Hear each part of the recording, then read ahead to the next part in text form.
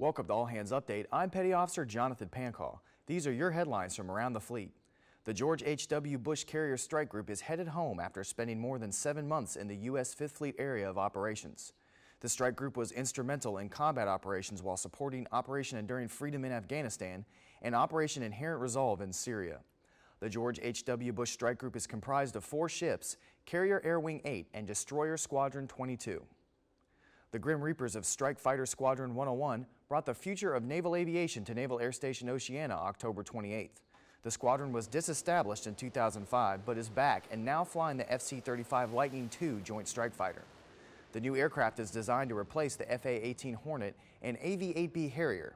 The F-35 is capable of performing ground attacks, reconnaissance, and air defense.